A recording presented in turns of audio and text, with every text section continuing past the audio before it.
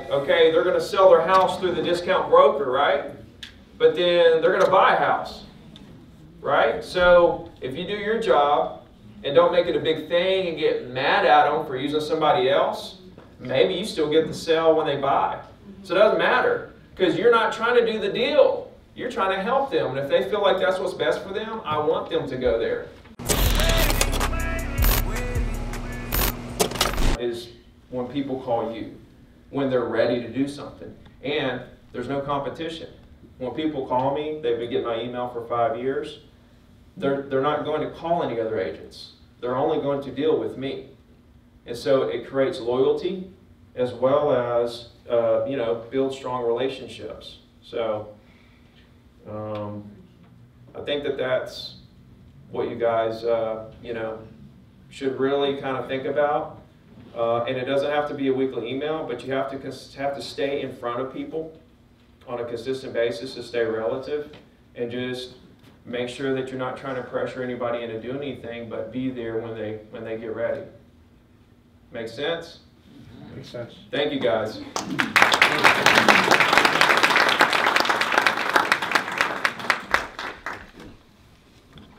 Any questions? These weekly emails that you're putting together, where are you getting the information, or what type of information are you sending out? I have a Facebook group, 0 to Diamond Real Estate Agents, and I post my email on there every Wednesday for all those agents to just see it. But it's new listings, closed sales, a featured property, maybe an article about the area. It always has a big picture of something in my area, different links. You'll just have to look at it. It just has basic market information. Most of the links go to my website. Some of them go to MLS. It just depends on what I came up with that week, And what has been tough for me in the past is, how do I come up with content in this weekly email that keeps people interested in opening it up every week? But what I realized over doing this for 11 years is that people just want to see what's sold. They want to see the new listings. They want to see what you think is a featured property. They really, because like I said, closings are happening every day, stuff's going under contract, and so there's always fresh information. And if they're getting that every week and it's showing that fresh information every week, that's really what they want. That's really what's going to keep them coming back. I have a lot of people that doesn't open the email, but then 2 years later, now they're kind of interested, now they're opening it. And so, my list is over 10,000 people. 3,000 of those people open it up every week. So I got 7,000 people that get it that don't open it up. But I'll have clients that call me and tell me, hey, they act like I'm going to get mad that they don't open up my email. I'm like, I haven't really been reading it, but I'm calling you now and I want to do this or that. And I'm like, okay, cool. I don't care if you open it up or not. Do you use some kind of contact manager to do that, or you say you personally sit down and do it yourself? Constant Contacts. Constant Contact. Yeah, I've used them since 2010. It's a really funny story, because when I first started doing, when I did the million emails in 2008, I did it all through Yahoo, right? And so you can only do, I think, 100 per email in Yahoo. So I was using Outlook so I could time them. So I would set up like 100 of them to go out like one every 5 minutes or so for like 24 hours or something. Yeah. So that, and I didn't even have a website. That should be a statement to you guys that all that matters is that you're actually talking to people and creating relationships and stuff, because I didn't even have a website when I started doing this. People are way too concerned with what my business card looks like and what my website looks like and doing the details of their postcard and all this stuff. It doesn't matter at all.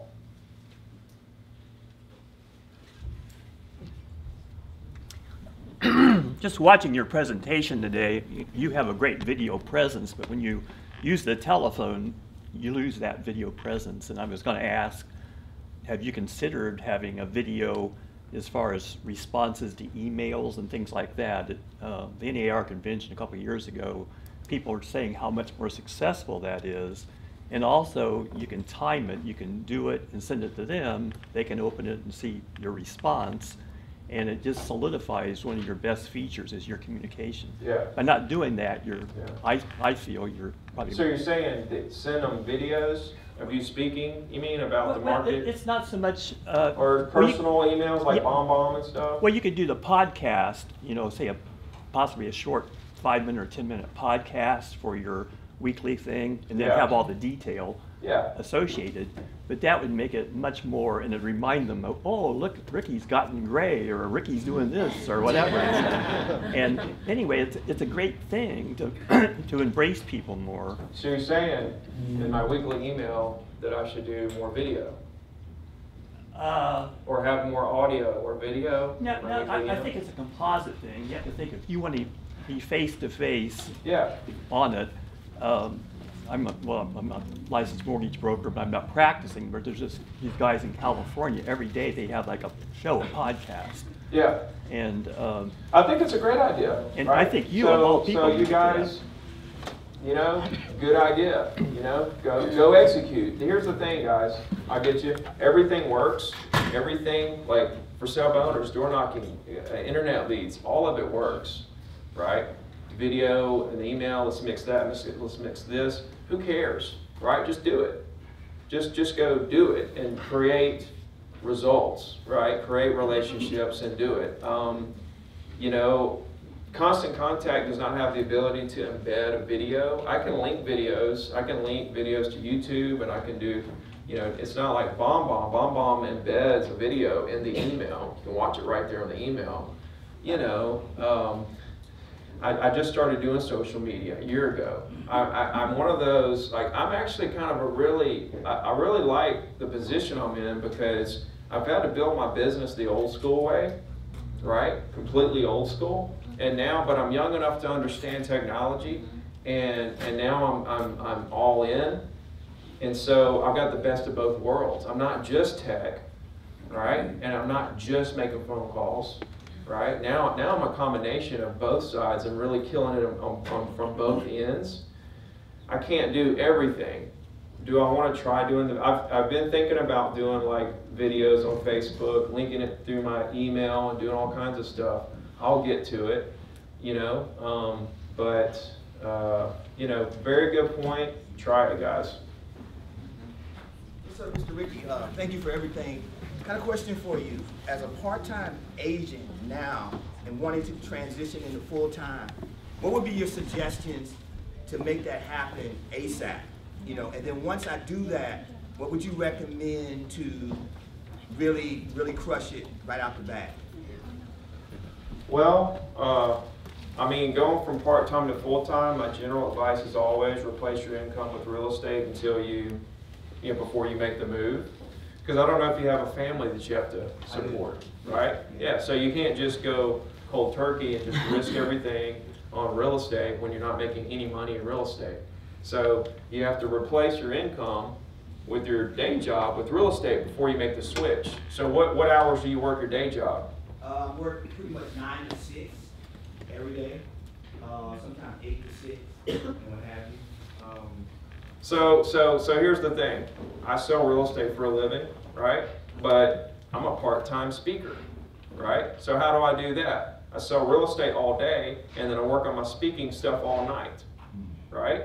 And so for you, what I would do is you get off at 6. Yes, sir. This is what I would do. I would have all my phone numbers ready, and I would start calling them on my drive home from work. Okay. I would literally call people in my car on my way home because you don't want to wait too late. You know, you can't call them at 7 once you get home. You know, 6 is getting kind of late already. But you need to make like 5 calls at least, or 5 or 10 calls on your way home, right? Have them in your phone ready where you don't have to dial the numbers. Go ahead and dial them and hit send and then in. And that way when you get in there, you can just hit send. Okay, do talk to them, send, you know. That way you're not getting in a wreck. But I mean, being efficient though, right? Like winners make it happen. They just make it happen. Like there's no secret or there's no like equation. Like they just make it happen. A lot of stuff, like the speaking stuff for me, has been a lot of work for nothing up to this point, right? Same thing with real estate. You have to risk your time for the fact that you really want this, you really want to help people, and that you're going to make it happen. And so you just got to tell yourself that I'm going to make this happen, period, right? Like, I believe that there's 4 keys to long-term success. The first key is you got to believe, right? If you don't believe, you're dead right there. And when I say believe, 100%, fully committed, no other options. And so in your mind, you're already the #1 agent. That's the way you should be thinking. I am the #1 agent, right? Even though you're not there yet, you are in your mind. Like me, I'm the #1 real estate speaker in the world already, right? I know that, right? The second part is work hard. So I don't know you, but believe, work hard, adapt, and be patient. See, the people that believe, they're everywhere. People that believe and work hard, not very many. People that believe, work hard, and adapt, very few. People that believe, work hard, adapt, and are patient. The patience part was my biggest draw because I always believed, work hard, and adapted. But the patience part was the part that I had trouble with. In 2014, I did 600K. I wanted to do $1 million the next year. I did this huge plan. I'm going to do this, this, this, and this, and I'm going to get there. The next year, January rolls around. I'm trying to put the pieces in place, February, March, and I'm looking at my income, and I'm saying, I'm going to make the same amount of money this year as I made last year, and I start really getting down on myself. Really down on myself, and that's really a bad place to be. So I started searching again. I want to know what I'm doing wrong. You know, what's wrong with me? Why can't I do this? And so I got a coach. Long story short, I realized that I'm doing great. You know, 600K is awesome. But the thing from 600 to $1 million is patience. Like, I'm doing all I can do. Guys, to reach your full potential is, I refer to it like a cup, right? Everybody has a different size cup. Your cup represents how much you can handle. How much business can you handle? Because some agents have a couple things under contract, it blows their whole day. And I don't get that. I've never understood how 2 listings and 1 pending takes up 40 hours in a week. So to me, like, I keep 15 to 20 properties under contract, 50 to 60 listings at all times. That's kind of my cup. I can handle maybe a little more, but what you have to do is overwhelm yourself with business, make 2,000 calls, or, you know, whatever you do to get business. See, people are scared to overwhelm because they don't want to reduce their customer service, right? They're scared they're gonna give up some of their customer service, but things that scare you, you probably need to do, right? So overwhelm yourself, find out where your breaking point is. How much can you handle? Right? And then once you know that, until you overwhelm yourself, you don't know how much you can handle. So you have to take that leap, overwhelm yourself, figure out how much you can handle, and then stay there. That's how you reach your full potential, keeping as much as you can handle at all times. So, and it's author, right? Yes, yes, sir. I just think that making it happen with no excuses is the big punchline for you. But making calls in your way home could be really big, and put everything you got into it from that 6 o'clock to 8 o'clock. Or if you spend time with your family, you make calls, you get home, you spend that time with your family, you put them to bed. Now you have an hour to develop the email, write some letters, do some postcards, strategize, study the market, see what the new listings were that came up today, see what's under contract, target the neighborhood that you want to go after, right? Plot. Right? Closings are happening every day. Every single day. So it's not the market, right? They're happening. It's you. You haven't figured out how to make it happen, right? And it's all about relationships.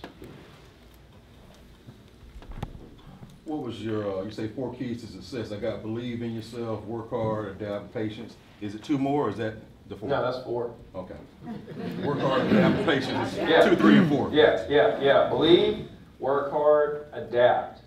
Most of you guys, I can talk to anyone in here for 5 minutes that is not successful or not as successful as they want to be. I can have a 5-minute conversation with you and tell you which of these 4 things you're lacking in. because it boils down to these 4 things, period. And most of you, it's the adapting part. It's the patience, of course, but you don't get to patience until you learn how to adapt. That's after adapt. Most of you get here, here, but the adapting part is the part that most people stumble. How hard was it for you to adapt? I've always been an adapter. I adapt immediately to everything. I could come in this market right here and crush all of you guys.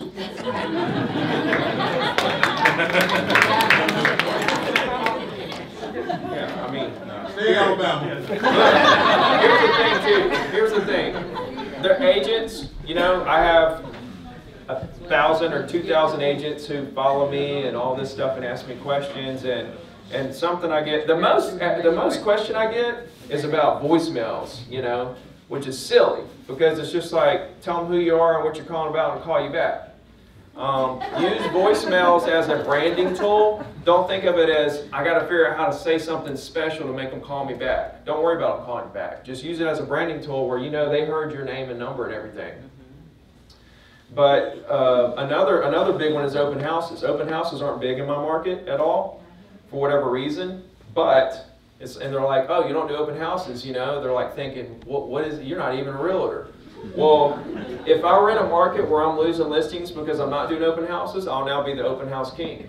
If I'm in a market where horse farms take 2 years to sell, and you got to spend $3,000 to market it, I'm going to be the horse marketing pricing king. I'm going to price it just right if I'm going to spend $3,000 to market that property. Adapting is just in my blood, to answer your question.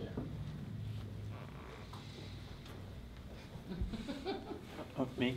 Yeah. Your background, you didn't really share everything, but as far as, have you ever been you're a broker associate, but you've not had any agents working with you or for you? I tried to do a team one time. I think y'all know the rest of the story. Another question, your RE/MAX experience, obviously you have the great franchise and the tools and so forth, but before that you operated without the big franchise. Yeah. Could you sort of tell your thoughts about the pros and the cons and what advantages? Nothing. Nothing? Nothing. Nothing. It doesn't matter where you work, it just matters how hard you work, Okay. right? And so, like, with a small company, you're going to eventually plateau.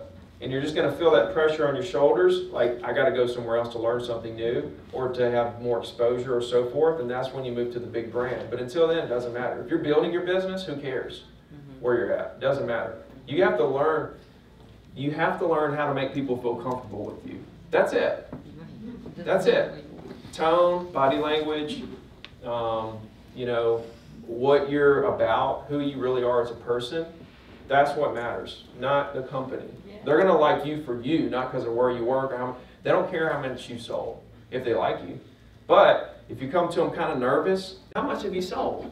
That's when you get that question, when they're trying to evaluate who you are, because it sounds like you just want to do a deal, right? So people think, oh, how can I break into the market? I haven't sold anything. Well, if you're doing your job of making people feel comfortable with you, you don't have to worry about that. It's not an issue. Hey, I'm Tina Turner from Daytona Beach. I'm visiting. Hey, Thank you, Tina. Ricky. Thank you all for having me. But Ricky, on your telephone calls in that pre-qualification stage, when you said, you know, I ask them if, you know, if they have a relationship with another realtor. Yeah. Do you, if they say yes, my mother's in it, or Yeah. yes, you know, the girl that sold me the house, she did a pretty good job. Do you end the conversation right there, or do you probe them a little further to see if it's a current Just depends on the conversation, but I normally end it right there because they've already said they're not interested in doing anything right now. Now they're saying that they got an agent, whether they're lying or not. It's like, well, they're telling you there's two negatives there. They don't want to do anything, and they got an agent. It sounds like they just want to get off the phone. So what can you do there? You can't really do much. So what I normally say is when they say they have an agent, I'll say, hey, well, who is it? Oh, I know that agent. You're in really good hands. Look, if there's ever anything I can do for you, let me know. Have a good day, and I'll move on. And maybe, so people change agents all the time. So maybe they see your sign, and they see this, and they see that, and then their agent didn't call them back that one time. It really made them mad. And they say, I'm going to call Ricky. So, yes, ma'am. question. You have a brand new agent, first day in the business, they sit down in front of you. What's the first thing you tell them to do, and what goal settings do you have them make? I tell them to make calls, call property owners, create relationships, start sending weekly emails. Are you talking about for sale by owners or just No, property owners? no, Just property owners. Property owners. Yeah, for sale by owners and expires, like I'm not against them at all, right? I am. I'm not. I don't call them. I don't think it's the most efficient way, Yes. right? But, you know, it's a high-pressure situation. For sale by owners and expireds, it's a high pressure. 2 other agents are calling them. It's high pressure. If you're calling random owners, very low pressure. They're open. They want to talk. They want to know what's up with the market. They want to get to know you. But when you call for sale by owner, they're like, "Are you another realtor?" You know? So it's 2 different ball games.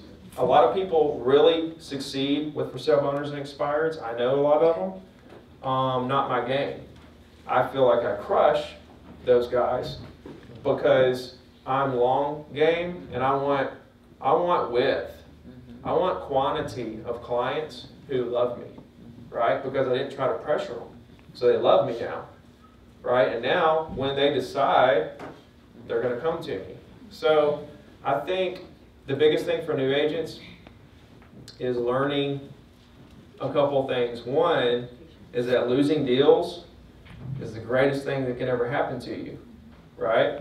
Too many agents take a loss and get down on themselves because they were looking at what the closing was going to do to the bank account, and then they lose the deal and they think they lost the money, but really they never had the money. So what a loss actually does, a seller decides to use a different agent. A buyer backed out of a contract, cold feet, no reason. Whatever the case may be, what happens is very incredible. The biggest thing is, well, not the biggest thing, but you learn something, right? That's the cliche part of losing deals, but let me tell you the biggest part of it that people don't even realize. What's more valuable than money? Time. You can replace your money if you lose it all tomorrow, but you can't get yesterday back. You can't replace time. It's more valuable, it's your most valuable asset. When you lose a deal, now you get future time back that you don't have to spend on that deal anymore. This is where people really, I lose them a little bit. The future time that you get back, that you don't have to deal with signing that listing, meeting them, taking the pictures, putting the sign up, putting the lockbox, dealing with the agents want to show it, negotiating the deal, going to the closing, inspection, financing. You don't have to do all that anymore on that situation. You get all those hours back. And now you can take that new knowledge you got from whatever you learned, why you lost a deal. Now you're a better agent because you learned something, but you got hours of your life back where you can take that new knowledge and go get 5 more deals in the same amount of time. Right? If you realize that everything in real estate is a win-win, like there's no way to lose, that's when you really start to understand if I can get that inside new agent's head, then I think I could really have a shot at helping them succeed because they can just power through, okay, I'm doing deals, lost that one, cool, okay, I got that one, okay, lost that one, you know, and just keep moving forward. And you understand and you take advantage of the future time you got back instead of moping. You can always notice a losing agent always talking about the deal that got away, the inspection that went bad, the financing that fell through. That's what they're talking about in the office. When I hear that, I'm like, oh Lordy, they're not going to make it, right? So concentrate on the deals that are working. Forget about the ones that fell apart and use that future time. It's the most valuable thing in the world, and you just got some of it back. Okay, so along those same lines, for newer agents or people who are trying to implement their goals and everything, is there a sort of self-help type thing where you're taking care of yourself in those moments of weakness, those overwhelming moments, and those sort of moments where you like... Just go to my YouTube and just every time you feel bad, just go to YouTube, got it. good.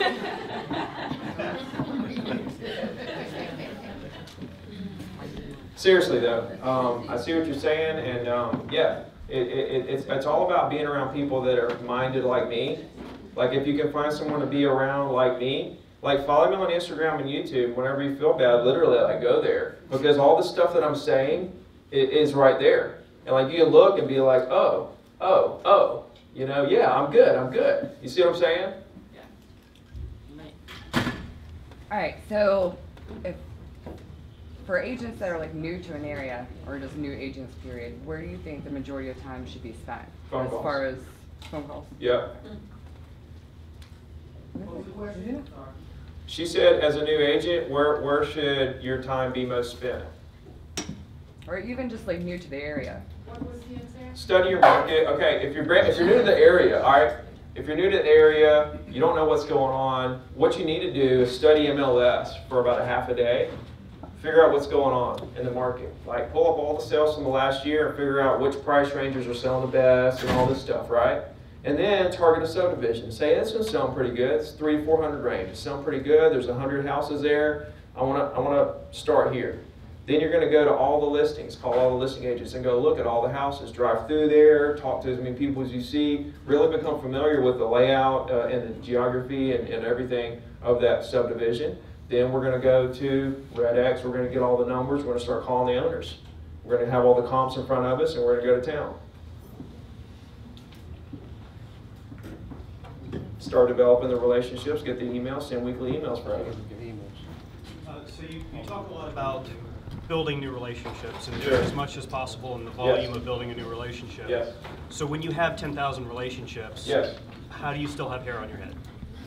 If they get a weekly email from me, so I don't have to do anything. They But- call me when they get ready to do something. So when you have a lot of those interpersonal relationships working, when they all start hitting you, do you have any advice, I should say, for agents that find themselves with a large volume of good quality? I think it's a good problem to have. Yeah. I mean, please give me, you know, 100 people call me at once. I'll be glad to sit down and make a list of all those people and start calling them one by one. It may take me 3 days to call them all back, but I welcome that scenario, you know? And like I told Arthur, winners just make it happen. Doesn't matter, right? Just do it. Like, whenever I had my coach, and I was trying to get to $1 million, because I hired the coach because I wanted him to show me how to make $1 million, because I was going to make 600 again. And so he set up this plan for me. It's kind of similar to the one I had before I called it. You need to make this many calls, you need to do this much, you need to do that much, right? I'm like, okay, cool. So I set it up. I'm going to go Monday, I'm going to make this many calls, Tuesday I'm going to make this many calls. Stuff got in the way, right? Because I am making 600,000. I do have a lot of deals going on. So I'm working on my deals. I can't get to the calls.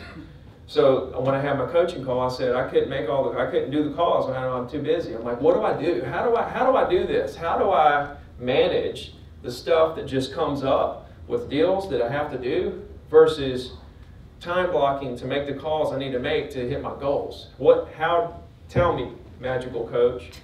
And he said, what, all that other stuff? I said, yeah, what? He said, just do it. As in, just do the stuff that you have to do, because you have to do that stuff, right? So when 100 people call you at once, you sit down, you make a list of all the people that called you, start calling back and say, how can I help you? You know? It does get hectic at times. Like, you will find yourself in some very, you know, tight situations. Like last Wednesday, my report goes out every Wednesday. Last Wednesday was a little wild because I had all kinds of appointments pop up.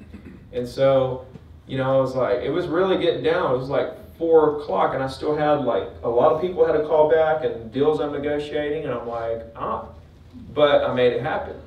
And it went out at like 5:15 or something, right? So, to answer your question, you just make it happen. I mean, it's that simple. I mean, this stuff is really more simple than you think. Yeah. How many admin people do you have? One. One. She's an absolute animal. She's not human. She's a beast. So, yes, sir, Arthur. Just to follow up on this young man's question. Yes, sir. When you say, how can I help you today and what can I do for you? Yes, sir. It comes across as really being genuine and authentic and Yes, sir. out the box. So how do you really handle if someone's like, okay, well, I need my garage cleaned, something off the wall or something non-related to real estate? Yeah. You know, because I think I would have a problem with people. I'm a pretty nice fella, you know, Yeah. taking advantage of my time. And Yeah. I know you say time is the most important thing. So Yeah. how do we, as professionals, draw the line, so to speak, Yeah. with that? I think establish yourself as the real estate agent, not the contractor, right? I think that that's a big part of it is people know you're a real estate agent and not a contractor, and so they draw a line a little bit in the sand themselves about that. But I do get people that ask me stuff kind of off the wall. I have contractors that I'll say, oh, I'll call so and so, and I'll just refer it to somebody. If it's a garage guy or they want their house cleaned, they need something painted, they need flooring redone or whatever. I have people in place, I've got contractors that will do that kind of stuff, and I'll just pass their number along. Now I'm out of it. The problem with it is if you refer them to somebody who does a really bad job, and now it's kind of like it's back on you. So if I don't have anybody, I'll literally tell them, hey, I don't have anybody for that. I'm sorry, I can't help you with that. So there have been moments like, there's been plenty of windows of time where I didn't have a contractor that I felt good about. And so if there was somebody that needed flooring or something done, I couldn't refer them to anybody. And I would just tell them, hey, I don't have anybody. And here's the thing, when you're honest, they appreciate that. Like the fact that you didn't give them somebody, right, doesn't really matter if you're not giving them somebody because, hey, I don't feel good about anybody. I wouldn't feel good about giving you anybody. So, and they're like, okay, yeah, please don't give me anybody if you don't feel good about it. See what I'm saying? But on the flip side, when I do feel good about somebody, I say, listen, I don't refer people unless I feel super good that they're going to take care of you the way that I would take care of you if I were in that business. So I'm going to refer this person to you. So you just say no when you got to say no, and you never put your reputation on the line as much as you can. Even if you refer somebody you feel good about and they do a bad job, you felt good about it, but they did a bad job, that's not a good situation to be in. So you got to be careful, right? Yes, ma'am. Right. Where do you get the numbers, and what is the best time of the day to make the call? RedX, theredx.com. If you call them and tell them I sent you, they'll waive the $150 startup fee and get geo leads. And geo leads, you put an address in the bar, and then it'll find up to 300 addresses, phone numbers of the owners around that address. It'll find 25, 50, 100, 200, 300, or I don't know, the different tiers. But it's $50 a month, and it finds them in a split second. You put a address in, and it finds 300 owners' numbers around that address. You just click a button, and boom, they're right there. Can you repeat that? TheRedX.com. Who said that? Yeah, TheRedX.com. And if you call them and tell them I sent you, they'll waive the $150 startup fee. And then you can just start paying $50 a month and get all you need is geo leads. They have a dialer. You can use their dialer if you want, or you can use Mojo's dialer, or you can call them from your cell phone. Jalen? You saying Geo, G-E-O? Geo, yeah, G-E-O, yeah, geographical, like geo leads. It's geo leads. Yeah, it is awesome because a lot of the numbers, not a lot, some of them are cell phone numbers. The quality of the numbers that it finds is the best, and I've used everything. The only thing I hadn't really used is Coal Resources, if anybody's ever tried that, but I don't know how good their quality is, but I've tried a lot of them, and this one is really, really good. Yeah. And they've already screwed up against the do not call list? They make a note next to it, Mhm. DNC. So some of them say DNC next to it, and that's do not call. So if you're against doing that, I don't really care. Is it for, as far as the do not call list, do they already scrub it for you? Yeah, they scrub it. They have it labeled there next to it, DNC. So it's for the. They don't scrub it, like it's still there, you can still call it, Yeah. but it's just labeled DNC. Yes, ma'am. What would be your rebuttal for a seller on the phone that says they already have an agent that they might work with that is willing to do it for 1%? 1%? Yes. I would tell them good luck. These are agents that are about the quantity, not the quality. Is this like a Redfin or One of those technology based? No, actually, it's not. Yeah. Just some agents I know in the market here because the Well, market. here's the thing. On discount brokers, let them go use them and find out how horrible the service is. So is that what you would say to them? Yeah. Go use them, find out how horrible the service is, and then I'll see you in a month. Right? Here's the thing too. Like the discount brokers, okay, they're going to sell their house through the discount broker, right? But then they're going to buy a house, right? So if you do your job and don't make it a big thing and get mad at them for using somebody else, maybe you still get the sale when they buy. So it doesn't matter because you're not trying to do the deal. You're trying to help them. And if they feel like that's what's best for them, I want them to go there. And you go do that. Now I have extra time on my hands because you went there. I'm going to go spend my time with these people that pay me 3%, right? And I'm going to help you when you buy something because you love me because I didn't get mad at you because you went to a discount broker, right? That's how you handle it. But at the bottom line, they're going to come back to you. Most of them that use discount brokers find out the service is not where it needs to be, and it's definitely not what I'm going to give them. And so they find out I'm worth my money. Some of them don't care about the service. They'd rather sacrifice money for service, and for those guys, that's fine too. There's unlimited deals for everybody. Like it's unlimited as much as you can handle your cup. Like your cup's always full. Who cares if something spills over? Yeah. How do you handle overpriced listings? Overpriced listings? Yeah. I try to set the expectation with the seller. Hey, it's not going to be shown at all probably. It's not going to sell. You need to be here. I try to get them down, or at least get them down as low as I can. And just make them understand that this is going to be tough, probably not going to happen, but I do list it if they want to. Even though if they understand that and they're good with it and they still want to list it, I want to list it because I, again, don't care about the deal. I want to do what's best for them. And so what happens is a very cool thing. Listings I think will never sell in a day. And listings I think will sell in a day never sell. Right? So like I listed one for $550 a month or two ago. Last sale's $485, and I tell the seller, I'm like, never going to happen. You're just crazy, right? But I sold her the condo for like $460 2 years ago, and she's like, this is just what I'm like, okay, cool, let's do it or whatever. Sold her for $530, closing on it in a couple weeks. Something I thought would never sell. So here's the thing: you're not the real estate god of pricing, right? Buyers are. You know what I'm saying? Like you don't set the prices just because you know what makes you the god of pricing. Like what you look at the comps and now, oh, that's what it is because Ricky said so. No, actually the person that's going to buy it will set that price, and you don't know what that price is. And so what happens is a really cool thing. You overprice it, then the market catches up a little, and the seller reduces a little. Now we're close in 3 months, or a year, or 2 years. I have listings for 2 years that sell because I overpriced it, but I stayed in touch with the seller because I didn't care about it not being shown. I cared about maintaining that relationship, so they just let me keep the listing. It sells in 2 years, right? So concentrate on the relationship, not the deal. You speak a lot to listings and prospecting on listings and relationship listings. Do you work with a lot of buyers? Tons of buyers. 50-50 this year so far, buyers. My buyers come from property owners. That's my source of buyers. 0 buyer leads.